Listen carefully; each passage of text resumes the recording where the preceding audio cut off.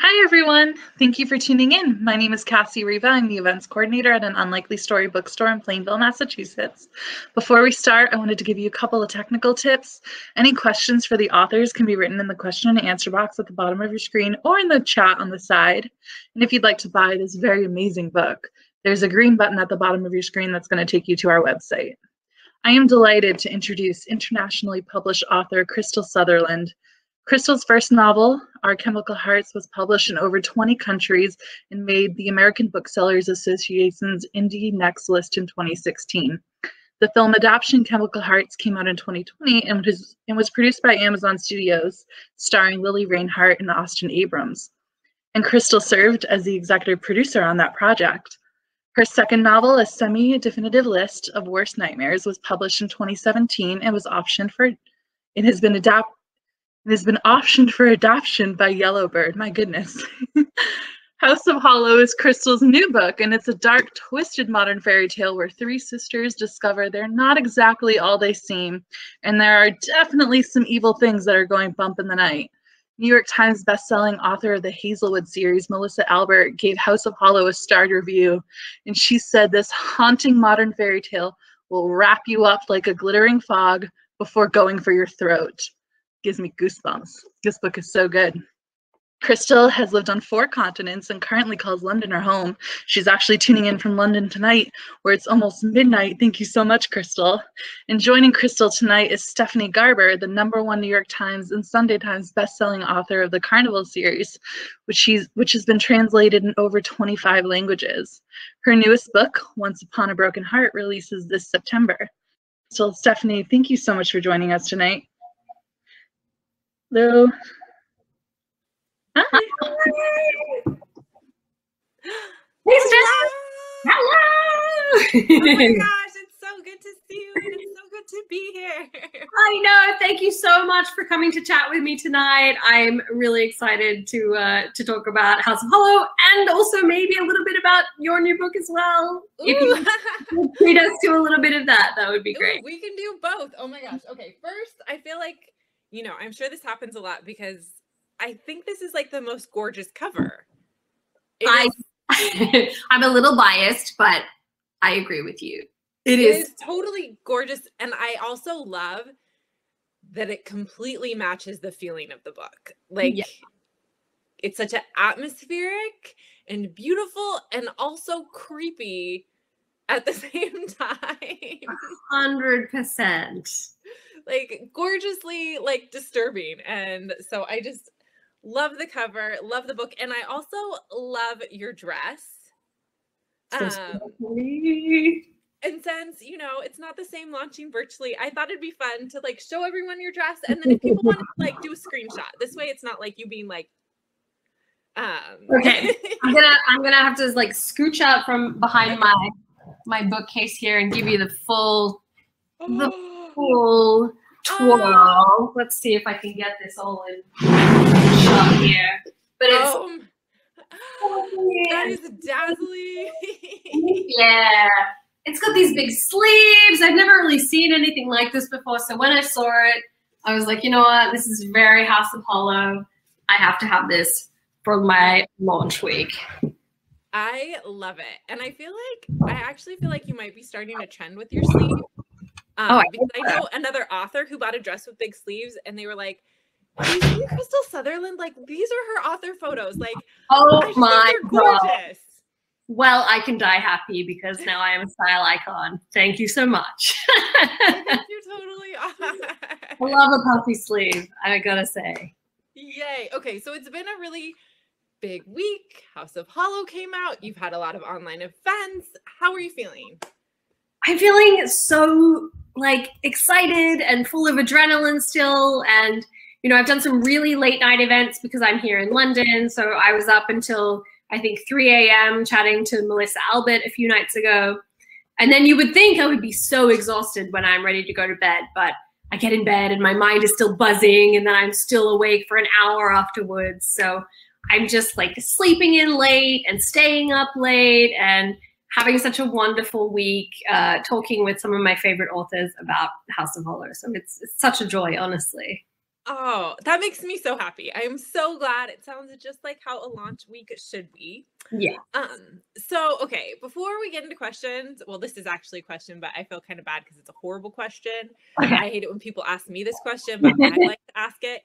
So, in your own words, what's like the quick pitch for House of Hollow? Oh, I've been practicing this, so I'll give you a good one. So House of Hollow is the story of the Hollow sisters who, when they were children, they went missing off a street in Scotland on New Year's Eve, and they disappeared for an entire month. And then 1 month later, they kind of came back as quickly as they had vanished, but they had no memory of where they had been or what had happened to them. But they came back slightly different. So their hair had changed color. It was dark and it became very light. Their eyes had changed color from blue to black. And they each had a small hook-shaped scar at the base of their throats. So these are the like tiny clues we get as to what happened to them. And then we flash forward 10 years and our protagonist is Iris, the youngest sister. And she is just trying to kind of live a normal life and finish high school, which is a difficult thing to do living in the shadow of her two older sisters, who are these kind of like wild and glamorous and famous women. So we have Gray, the eldest sister, who is a fashion designer and supermodel, and then Vivi, the middle sister, who is a kind of like punk rock goddess working in like ruin bars in Budapest. And the story really kicks off when the eldest sister, Gray, goes missing for a second time. And Iris and Vivi have to team up and follow the trail of breadcrumbs that she left behind to figure out what happened to them when they were children and where Gray is now. Beautifully done. Thank you. They're just, okay, from like the first page reading this book, like it's one of those books that pulls you in right away with like the gorgeous writing and the like sense of mystery. Like I think, okay, this wasn't what I'd written down, but like I love how, you know, you tell us these sisters, Vivi and Gray, are famous and so like enigmatic, and then like it's so real on the page. Like I felt that same thing. It's like, you know, when you get that first call, I think it was from Vivi being like, we're coming to town. I'm like, oh, they're coming. Like just feeling that excitement. And everything is just like so atmospheric and so rich. So I'm curious, like where did you first get the inspiration for this book? And like, what was your first seed of like the inspiration? I think this is such a great question. And honestly, for my first two books, I would not be able to tell you what the kind of first seed was because I didn't really keep track of it and it kind of just grew over time. And then for this one, I have a very specific memory of where this began, which I think is unusual. I don't know if it's like this for you, if it just kind of like is something that's in the background and then you have a moment of epiphany and you're like, ah, I'm interested in this. But for me, I was in Sri Lanka with my partner and his family. His family is from there. And we were going on a kind of like day trip to Anuradhapura, which is the ancient capital of Sri Lanka and is now basically a ruined city. And so we were there and we were kind of exploring the ruins where the forest has kind of been allowed to kind of grow up around what is left of this old city. And so I kept seeing these doors kind of scattered around the place, these kind of stone doors where the rest of the structure had fallen away and all that was left was a doorway. And you can kind of look around and just like see them popping up through the forest, and there was grass all around them and there were tree roots kind of growing around them. They were just like these ghost doors is what I ended up calling them because they were all that remained. And to me, they felt like kind of like fairy circles out of folklore where, you know, if you see a ring of mushrooms in the forest, you're not supposed to step inside it because, I don't know, the fairies will kidnap you or something like that. And I just kind of started to wonder, like, what would happen to me if I stepped through one of these doors and I ended up somewhere else? And I didn't know where that would be or kind of what the rest of the story was yet, but that was really the seed. And so when we got back to the car, I started taking notes on my phone, and I knew I wanted it to be a story about sisters because I'm one of 3 girls, so I wanted to write about 3 sisters. And I knew I wanted it to have some kind of like forest in it, but that was really what I started with, was sisters, forest, creepy doorways. What can we do with that? I love it. And now I'm like, I want to go there because I'm obsessed with doors. And you would love it. It's really just like one of the most beautiful, haunting places I think I've ever seen. Definitely recommend. And I can totally see how that would start you on, you know, the path that would lead you to writing this book. Yeah. Okay, so this is kind of a, well, no. Okay, this is another question that I had. I was just like, okay, it's the last week, so some of these questions are typical, and some it's just like, I don't know. I was just trying to think, not last week, like you've done a lot of events. So I'm like, okay, what are different questions, like to just kind of go down rabbit trails is kind of my hope with how to ask questions. Excellent. Okay. I don't know how you feel about this, but honestly, sometimes I'm confused by the way books are categorized. Yes. Like honestly, if I had to tell you the difference between like a contemporary fantasy versus a paranormal versus like a modern day fairy tale, I don't know that I would go good definition. So I'm curious, like what category would you give for House of Hollow and why? So say you were a bookseller or just you talking to like, you know, someone. Yeah, this is also an excellent question because I think books tend to fall into categories that, I don't know, I as an author wouldn't have necessarily thought that that was where it fit. But then over time, maybe you see like, of course, that's where it belongs. So when we started talking about House of Hollow as a horror novel, I was like, I'm really concerned that's going to scare some people away. A lot of people are afraid of reading horror and they don't like to be scared. And I don't think like this is that scary. But then I thought back on, you know, I'm a big horror aficionado. I love horror movies, but I like a particular kind of horror. I like really smart horror. I like really female-driven horror movies. So I love Midsummer and Annihilation and The Babadook and It Follows. And I think House of Hollow really kind of follows in that tradition of this kind of like smart psychological thriller horror female-led. And so when I started thinking about it in that way, I was like, you know what, this is a kind of folk horror novel where it's really rooted in folklore, but it has these horrific elements. So I think if you put it along something like Midsummer, for instance, it makes sense to me in calling it a folk horror. But also dark fantasy also works, or dark fairy tale also works as well. But when I think about it, when I conceptualize it, it's a folk horror novel. I love that. I've never heard that before, but I feel like it fits and it makes. Yeah. Oh my gosh, that's so brilliant. And I would totally pick, I think I'd seen it described as like a modern day fairy tale and then body horror. And I was just like, but I felt like nothing quite fit to me, but it's not my book, but that fits exactly. Right. So I've just made up my own category, you know, folk horror, because that's a good category.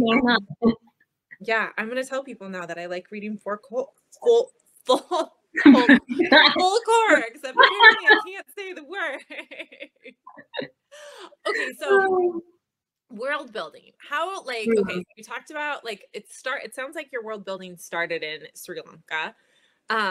Where'd you go from there? And could you talk about your process a little bit for it in this book? Because the world and the way you approach it is like our world, but it's like our world plus.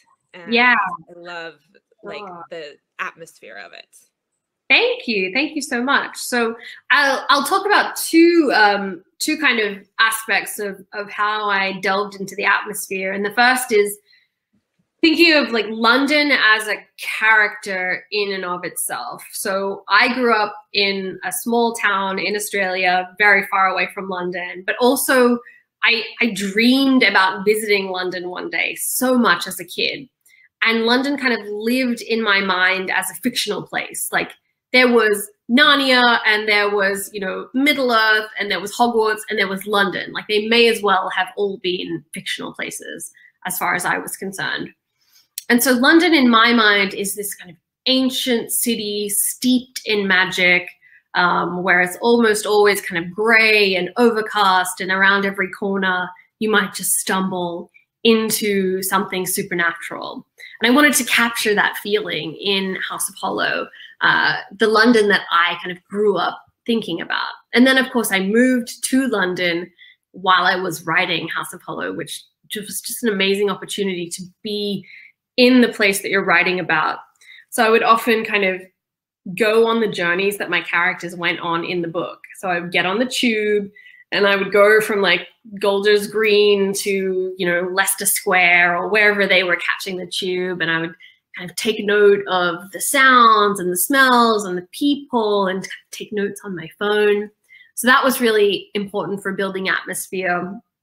And then the second aspect was I had this kind of master document of all of these kind of words or word associations or themes, I suppose, that I was trying to capture within that atmosphere. And so it was like smoke and earth and greenery and rot. And then from those words, I would jot out lots of other words that were kind of associated with that core theme, so words and ideas.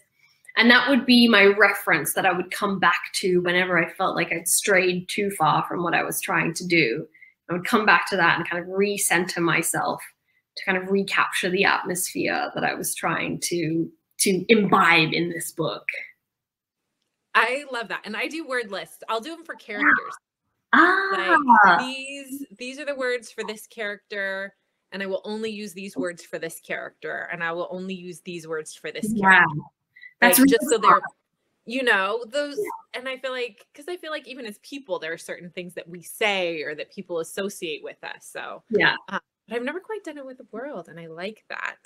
Yeah, I found it really useful, but I love the character idea as well. I'm gonna have to try that for my next. It's helpful for me. Like, I'll do it in a later draft, like not my early draft. I feel like that's too, you know, limiting for me. But like when I start to like define my characters a little more, like, okay, this is, I'm gonna go through and look at all the words I used to describe them and cut and change and shift. And so I feel like it helps. So useful. Definition. Yeah. Okay, so going off the world building. So, okay, I've already mentioned, and I think it's worth repeating, that I love the atmosphere and the descriptions in House of Hollow.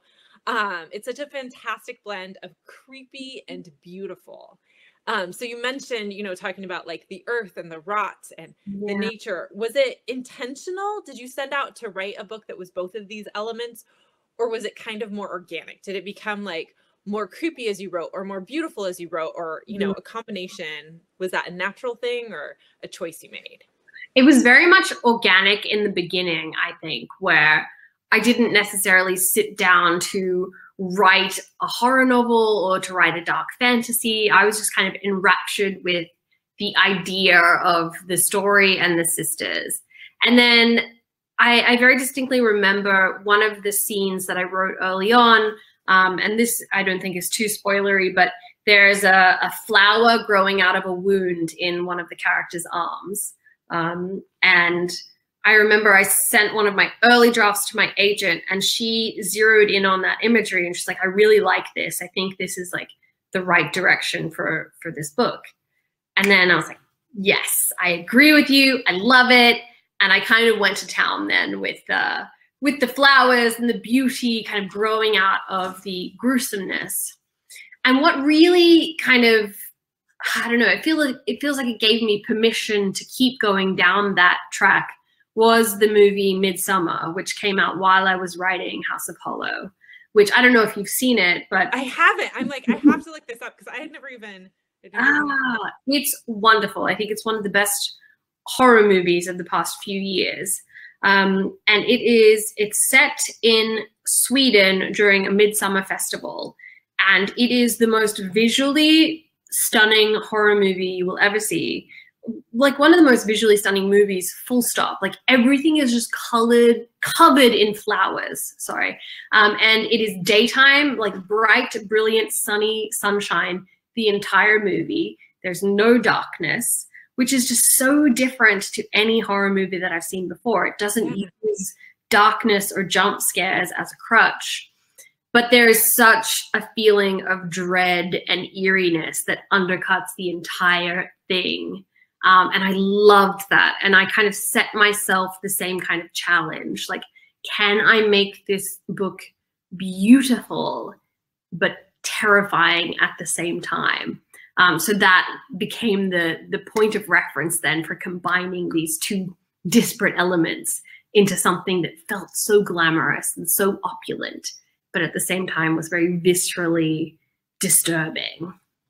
I love it. I mean, I think you did a great job. And it also, I mean, just, it kind of just reminds me of my favorite subject, which I'm always bringing up, which is vampires. And I think that's why we all love them, because it is that combination. Yeah, but I feel like you did this on so many levels with the book. And, you know, from that first moment, I don't think this is spoiler because it's pretty early on, where I think it's Iris finds like the paper and the flowers are growing out of the picture and the paper. Just like, I don't know what this is, but I'm here for it. Like, totally here for it. So I think you picked the right track. So along the same lines of like planned versus organic, how was your approach to writing this book? Like, how much did you plan? How much did you know would happen? And how much kind of went off script? I mean, not without being like specific, obviously, but. Yeah, of course. So I think, and you probably get this question a lot as well, but are you a pantser or a plotter is a question that I frequently get. And I've had to think about my answer a lot with this book because I didn't necessarily sit down and plot out specific plot points that I wanted to have in the story. I plotted the emotions that I wanted readers to feel as they moved through the book, which was something I hadn't done before. But when this was like explained to me for the first time, I was like, oh my God, that makes so much sense. And it ends up being a little bit of an emotional roller coaster. Like you want them to feel like high highs and low lows, one after the other to keep people kind of turning the page. And so that became the skeleton then that I wrote the rest of it over and kind of tried to line up big points in the story with where I wanted my readers to feel particular things as they're turning through. So that was the kind of plotting that I did, which was different to any other kind of plotting I'd done before, but made the story somehow much more malleable. I think in previous drafts of previous projects, I've been very kind of wedded to the story as it was and didn't really, I don't know, give myself enough opportunity to open it up to other options. But with this one, it was like, I want the reader to be really, really sad at this point in time. And if the approach that I had tried in my first draft wasn't resonating with my editor, I was really kind of open to just going back to that, you know, story point and reimagining what happens there so that I can achieve the same emotional goal of having the reader be like afraid for the characters or sad about something that's happened. So it was so fun and it was so interesting to be like, okay, let's just reimagine this from scratch. What can happen here? I love that. I feel like I want to try that now because that just sounds so fun. It sounds like a fun way to, you know, just kind of get new creative ideas, to bring new life into a project. Yeah, it was really freeing in a way. Like, are you usually a pantser or a plotter? Do you know much about what's going to happen in the story before you get into it, or it just so? I feel like it's different with every book. If I'm doing a sequel, I have to plot a lot more. So I have learned I cannot pants a sequel. I have to know the beginning, the end, and the basic like outline. For sure. For first book, I give myself a lot more freedom. Like Once Upon a Broken Heart, which is the book I have coming out this fall, I knew the whole first half. Okay. The whole first half until the midpoint, because I was writing to get to the midpoint, and then I was like, and then I don't know what happens after this, but Yeah. I set up enough things that it's like, the way I saw it was like, I set up enough choices that my character could decide to go down a number of things. And there was a clear path she actually needed to take, but she just had choices in how to get there. So I like to give myself, for the first book, like I spend a lot of time with the setup and then give myself freedom with the end, being like, I don't actually know how it's going to end. It could end like this or this or this. So I give myself options. No, I love that. I love kind of, and it can be a little bit daunting because you don't necessarily know what's going to happen in the story. And if you're talking about it to, your family or your friends, they're like, so how does it end? And you're like, I don't know yet. I'm still figuring it out. I think people who are not writers don't necessarily understand. You can kind of discover it along the way. It doesn't come fully formed. But that was like with House Apollo as well. For a long time, I didn't know exactly what the ending was, but just found it in the writing process. And I think that just makes sense. Like when you've set up a good story, like there's a natural end that you're going to find. Yeah. Okay, so switching gears a little, because we have not talked about the sisters yet. So I want to talk a little bit about the sisters, and you probably get this question a lot.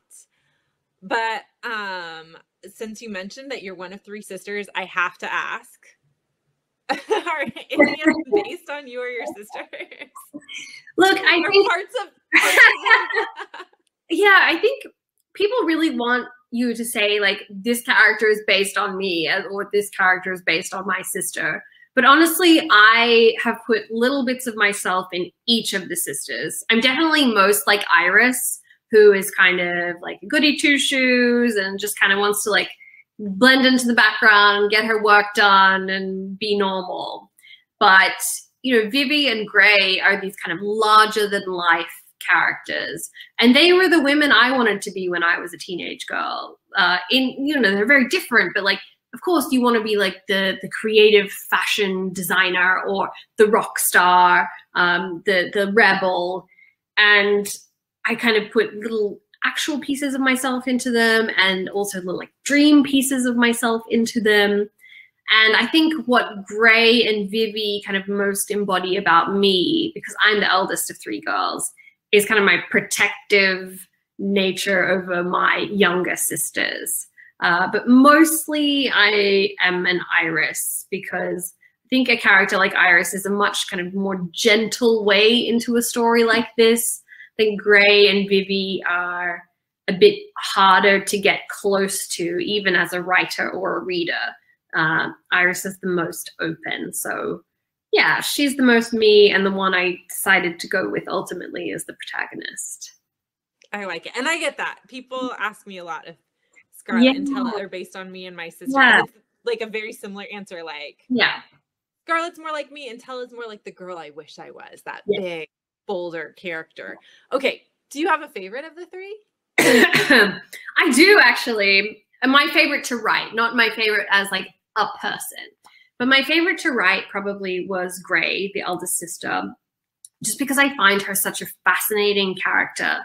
She is this young woman. She's 21 in the book, but she is so aware of her own beauty and so willing to wield it as a tool and as a weapon. And she just moves through the world with so much power in this entirely unapologetic way. Like, she fears nothing and she knows that no one can touch her. And honestly, like, isn't that just all of our dreams? Like, I remember thinking this when I was reading The Power for the first time, where women get the power of electricity in their hands and the power dynamics just completely switch. I think Gray is kind of a little bit inspired by that. Like, what would it feel like to move through the world as a young woman if you knew that no one could touch you and you're always safe and you always had the power? So I just thoroughly enjoyed writing this like fully emboldened character of Gray. I could see that. I mean, she's so fascinating. Did you know the whole time about the fashion, or did that ever change, like what her job and, like, I think it's a big undertaking and exciting to be like, okay, these are 2 famous characters. So did Gray and Vivi's like jobs or what made them famous ever change, or was it the same like throughout the whole time? Gray was the one who was the most fully formed in the beginning of all the 3 sisters, actually. So Grey kind of remained unchanged. I think she became more morally Grey as my drafts progressed, and I kind of decided more of her motivations and who she was. But Iris and Vivi were kind of switched in the beginning, actually. So Vivi in the final draft is very rebellious, and Iris is very kind of like goody two shoes and the teacher's pet a little bit. But in one of the very early drafts, it was completely switched, and it was Iris the rebel, and Vivi was off at university, kind of like being the goody two shoes and studying. And it just didn't sit quite right, because Iris then didn't feel like a good window into the story. Yeah. And she was the one who had kind of, you know, was estranged from her elder sisters, and it just didn't gel right. Like, she needed to be the one who had been left behind, I think. And that ultimately, I don't know, you probably get these moments as well where it's just like a moment of epiphany and everything feels like it falls into place. Like all the puzzle pieces finally fit together.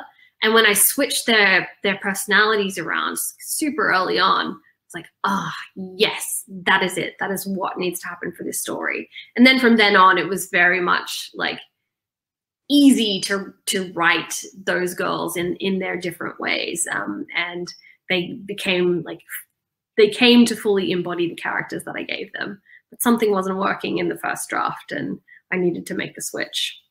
But I think that's so interesting and such a good way of looking at it, because it's like, I feel like I will have these ideas for characters, but they're not usually my main characters, because you know, the character, like you say, that makes the best window and the best intro to the story, sadly, I don't know why, isn't always the most fascinating. Yeah, because I mean, Iris is great. Not that she's not, you know, but yeah, I mean, she's not the most interesting of the three sisters, but she's the one we need to spend the most time with, because she's kind of like us, right? She doesn't understand the mysteries of her other sisters or the mysteries of the world. And it's why, you know, in Star Wars, Luke Skywalker is the protagonist, not, you know, Obi-Wan, because Obi-Wan knows all the secrets already. And we need to be with the main character who can ask questions. Yes.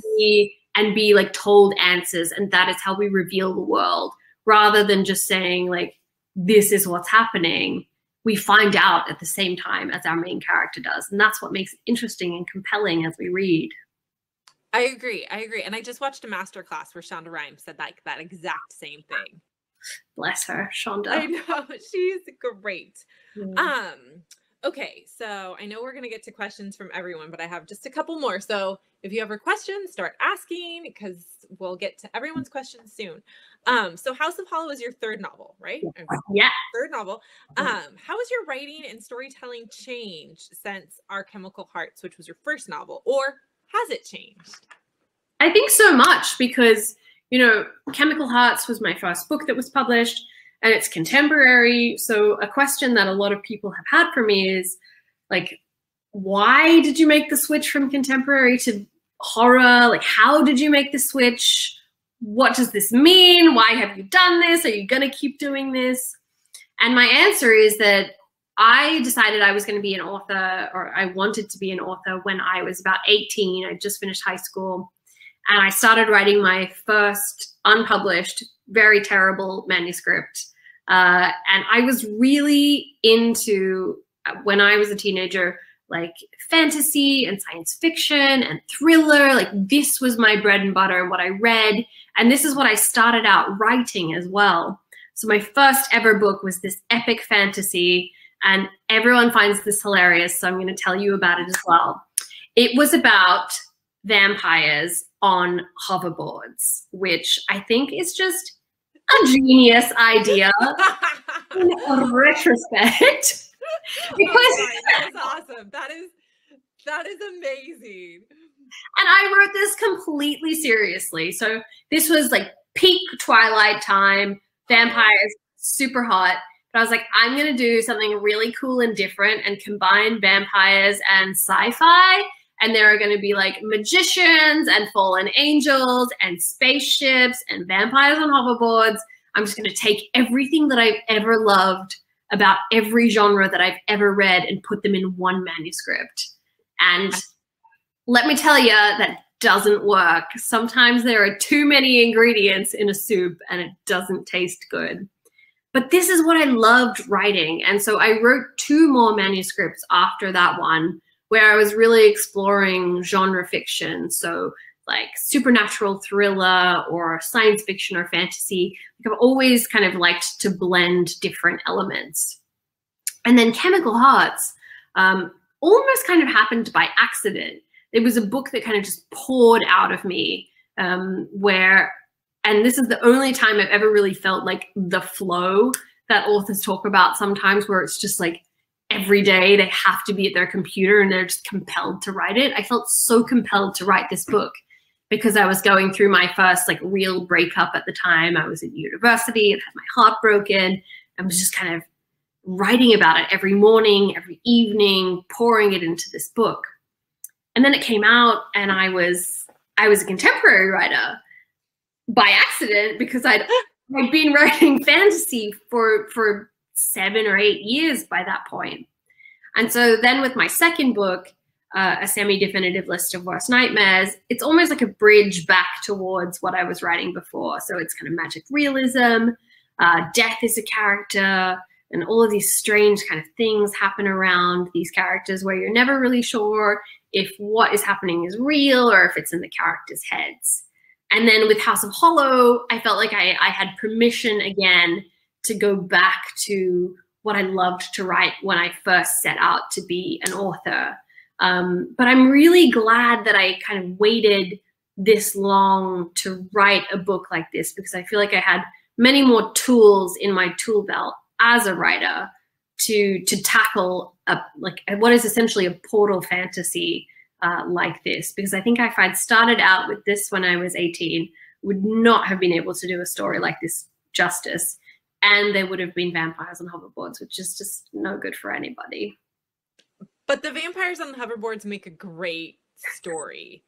Like, I feel like you need a book where someone's like reading a book about vampires on hoverboards. Yes, that's genius. I'm gonna put that in my next book. Love it. Please do, because I'm like, this is like the best. I always love hearing like, what was your first book? And this might be my favorite first book story.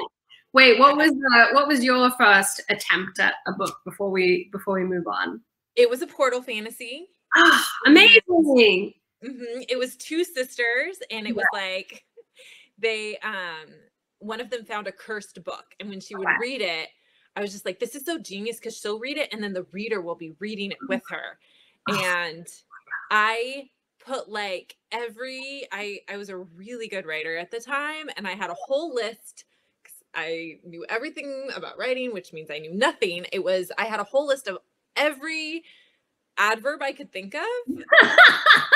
Because I thought that was how you wrote. Like, you just attach adverbs to the end of every dialogue tag. Like, he said lovingly, he said dramatically. Like, the writing was just real great. And it was just, it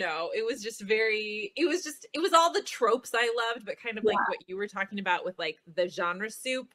Mine was like trope soup. Like, rather than you pick a trope, you lean in. It was just like, I put everything in there. And it was just like this huge fantasy world that was just really big and didn't have a lot of explanation behind it. So it was like, yeah, this is just the way it is. And I just threw magic like it was spaghetti to a wall. So I think you just have to do this when you're learning how to write, though. This is how you learn. You take all of the things that you love and you try and combine them together in ways that just do not work and do not make sense. You don't know that yet. And I feel like what happens is kind of your naivety is what gets you through in the beginning. And then the more you know, the more your confidence goes down. Like, when I was writing my first book, I was like, this is genius. I'm going to be the next J.K. Rowling. This is a get-rich-quick scheme. I'm going to be a millionaire in no time. And now that I'm like 10 years in and I know how to write a book, like, this is terrible. Every word I write is garbage. I have to come back and edit this 10 times. I just wish I had that early novelist confidence again sometimes. But yeah. I feel like I wish I could just forget everything I know about writing to draft a book, because I'm like, I feel like you need to draft like that early novelist. Yeah. and I'm really bad at that. I'm really bad at shutting off my inner editor. It takes me like a year to finish a draft. Yeah. Which is tragic because I'm a way better reviser than drafter, but it's like, yeah, I just see all the flaws. Draft like an early novelist, edit like you are now. That would be ideal, but unfortunately doesn't work like that. I know, but maybe we can find it again. Okay. Yeah. Okay, since I know we need to get to questions, so I don't want to spoil the ending of House of Hollow, but I felt as if there could be another book. Are there more books? Can you say if there are more books, or are you just? I feel like I left it open enough for myself that I can return if I decide to. So with my first 2 books, I feel like those stories very much were like, I told the stories I wanted to tell. I left the characters where I left them. They're off doing their own thing now. I have no idea where they are, if they're even speaking to each other anymore. I'm not sure. And then with this one, you know, I so enjoyed being in this world, and I loved being with these characters, and it's so rich and interesting, and I would go back there in a heartbeat in the future at some time, maybe. So it's a solid maybe on a House of Hollow sequel. We will see.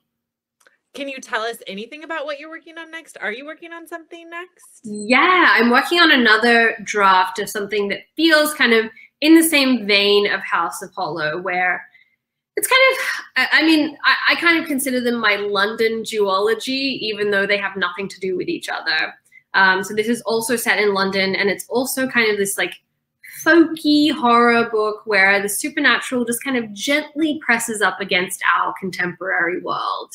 And it is about these 3 kind of lonely teenage girls from very different backgrounds who each, through happenstance, have some link to the occult. And then there are a series of murders in London where it becomes apparent that each of the murders is also linked to the occult in some way. And then these 3 girls kind of happen across one of these crime scenes and then decide that they are going to band together and try and figure out who is committing these crimes. So that at the moment is has captured my attention, and I'm delving into this world of dark underground London and the occult and kind of serial killer thriller genre. So yeah, it's a supernatural serial killer thriller, and I'm having so much fun with it. It sounds awesome. I already can't wait to read it. I would have just been here for a supernatural serial killer thriller. Yeah. But that pitch sounds awesome. Thank you. Yay. Okay, so I think we can open it up to questions. Yeah. Yes. If I'm moderating that, or if I can do that for you. Okay.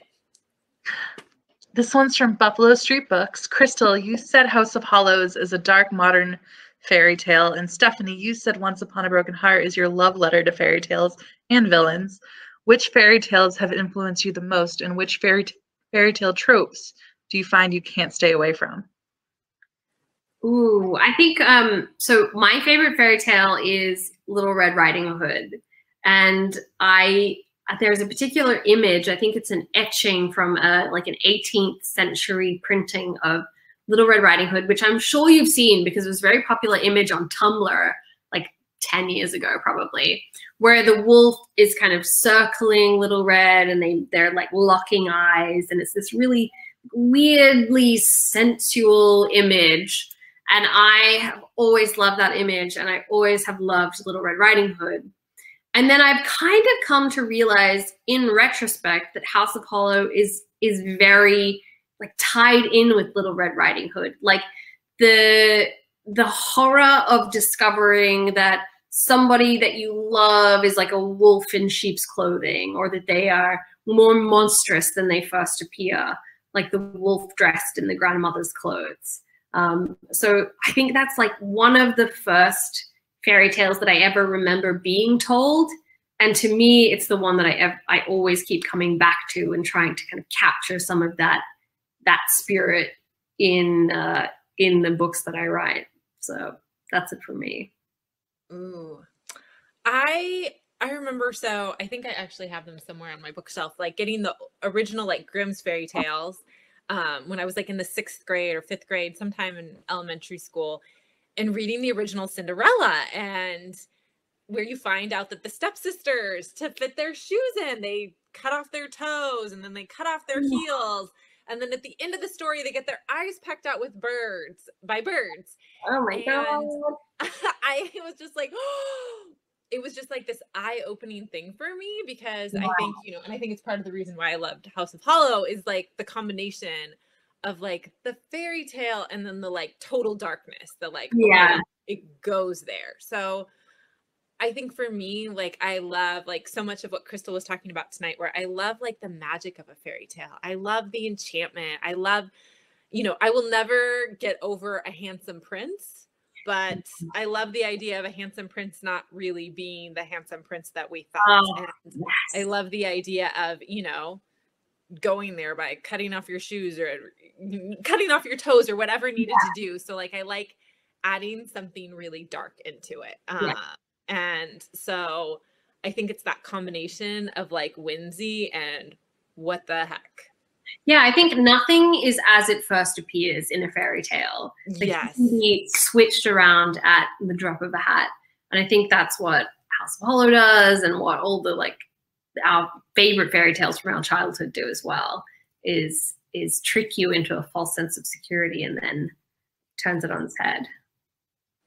Exactly. This one is from Alexa. Krystal and Stephanie, how different is it for you to focus on siblings rather than just a main character or a group of friends? How do sibling dynamics, their little strifes and inside jokes and shared trauma and joy affect your character designs? Asking as a reader who loves sibling stories and who has 2 older siblings and a twin brother. I loved writing about sisters because I am one of 3 girls. And so I had so much material to use from my own childhood with growing up with these 2 like amazing but incredibly frustrating women who were such a, and are still such a big part of my life. And I've said this in some of my like written interviews before, but a lot of the sweeter moments and then some of the more sinister moments as well in the book are directly inspired by the relationship that I have with my sisters.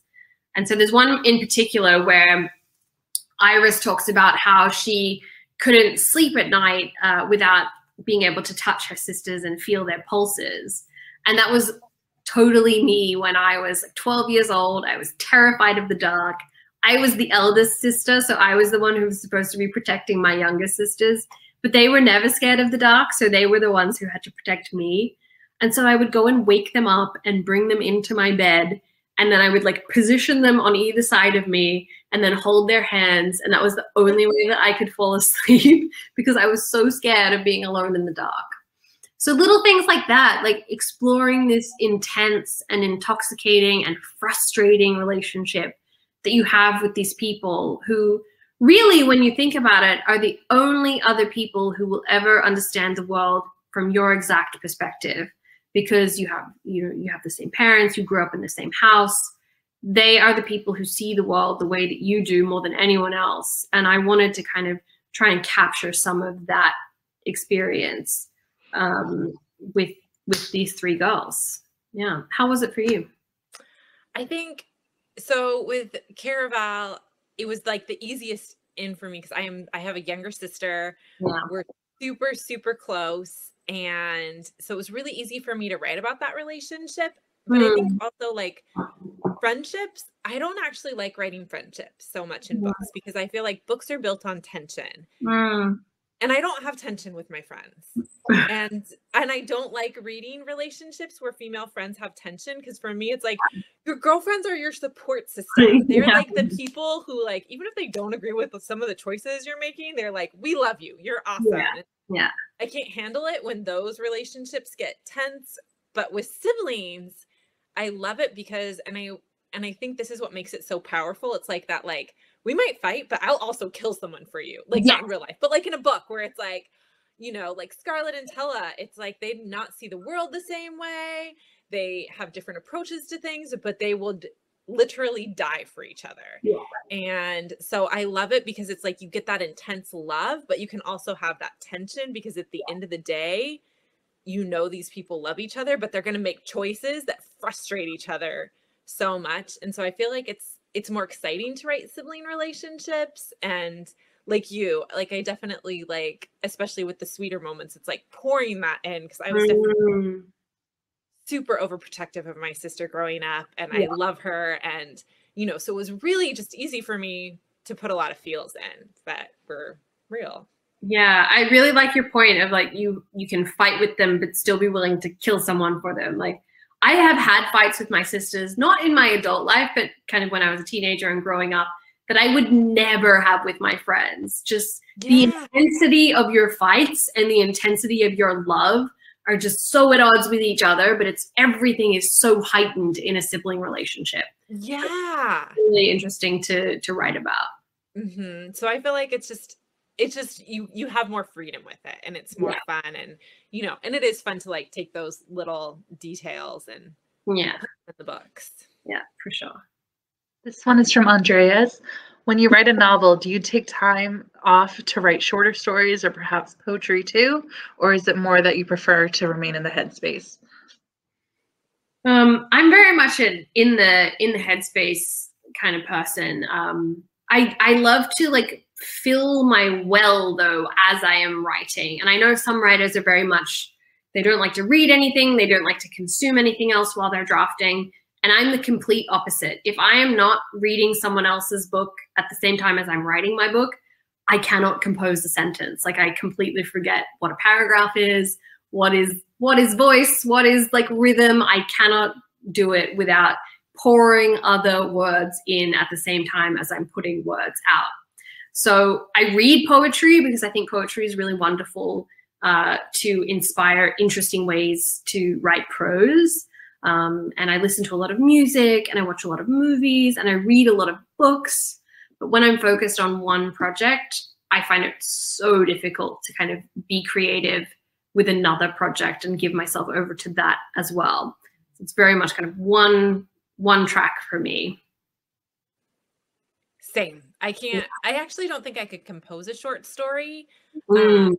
The only thing I need 80,000 words to get my point across. Yeah. The only thing I do is if I am turning something in and I have time, I'll start notes on another story. It's hard for me to like jump between projects, and my editor usually reads really fast, but it does take me so long to get into a story. Yeah. So I don't usually take those as breaks. Like I usually take that as time to like brainstorm or figure out like what I'm doing next. Yeah. Absolutely. What books that are coming out this year have you read and loved, and which ones do you recommend to the readers? The book I've just finished reading is The Electric Kingdom by David Arnold, which is a phenomenal kind of post-apocalyptic book, but filled with so much heart. And it's just like this interesting nesting doll filled with different characters and different timelines. And I would highly recommend it for fans of Station 11, which is another book that I absolutely adore by Emily St. John Mandel. And then the book that I'm probably like most excited for, which is coming out later this month, is Witches Steeped in Gold, which I haven't read yet, but I've heard so much buzz about. Beasts of Prey is coming out later in the year as well. And then, of course, Once Upon a Broken Throne, which I can't wait for.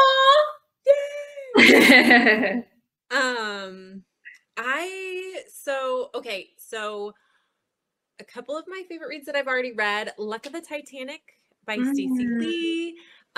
She's my critique partner, and so I've read this book a couple times, and it takes the story of the Titanic, but from the perspective of one of the Chinese passengers who was on board. And so she got the idea for this book because there were 8 Chinese passengers on board the Titanic, and their story was never told. So she retells the story, highlighting their journey, and the book is just full of so much heart, and just you learn things that you didn't know about the boat even now, which I think is such a great way to tell it. And so it's a great book. I really loved that piece of historical fiction. It comes out May 4th. And then the other book I really loved was 6 Crimson Cranes by Elizabeth Lim. And that is a fantasy, and it's very fairy tale. Like, she pulls from a lot of different fairy tales, and it's super quirky. It's like super quirky. She made some choices that as soon as I finished, I messaged her and I was like, I do not know how you pulled this off, but I am so amazed. And that was just a really refreshing and beautiful and fun book. There's also a super hot dragon in it, so I was there for it. We love that. Yeah, so I think those are a couple of the books. I know there are other ones that I can't think of off the top of my head, but I think those are some of the earlier ones. Oh, and then right now I'm reading The Hawthorne Legacy, which is the sequel to The Inheritance Games by Jennifer Lynn Barnes. And cool. Yeah, I loved the first book, so I'm super excited about diving in. I've been really enjoying, I'm really enjoying the sequel. Well, can't think right now.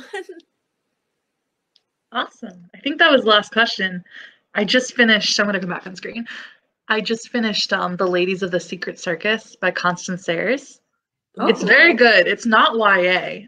It's very good. It's about this like hidden circus in Paris that's run by demons. It's wild. It's a wild book. It's kind of like an episode of The Supernatural, but like it's wild. It's really good. You're really selling me. I think I need to. Yeah. You had me at that title. Oh my God. Click that green button and purchase a copy of House of Hollow or her other books. We also have all of Stephanie's books available. You can purchase by clicking that green button. You're going to support an independent bookstore, and you're going to support these two wonderful ladies. Thank you both so much. This was so much fun. I can't believe it's been an hour. I know, that went crazy. So quickly. And Krystal, I've been so focused on your amazing dress that I didn't realize your amazing earrings. So these are actually iris flower earrings for my main character, Iris. So there you go. Fully in theme tonight. It's amazing. Thank you guys so much. Thank you everyone for tuning in. Have a great night. Thank you so much for having us. Bye.